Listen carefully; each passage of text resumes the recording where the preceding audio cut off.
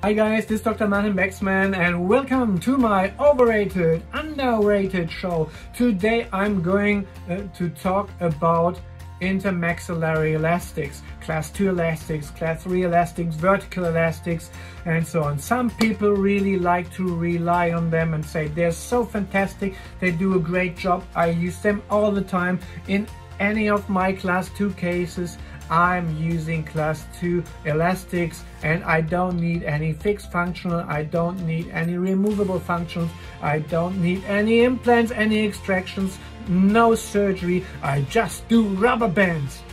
And I always ask myself, okay, this guy must have really fantastic patience, because the success of the rubber bands is just goes hand in hand with the compliance of my patients.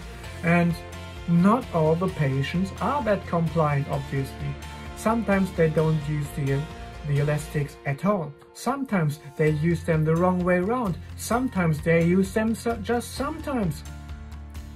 This is nothing for me. I would say this is my standard method. I won't do that, and I don't think it will work when you do that. So from my perspective, I would say class 2 elastics or intermaxillary elastics are highly overrated.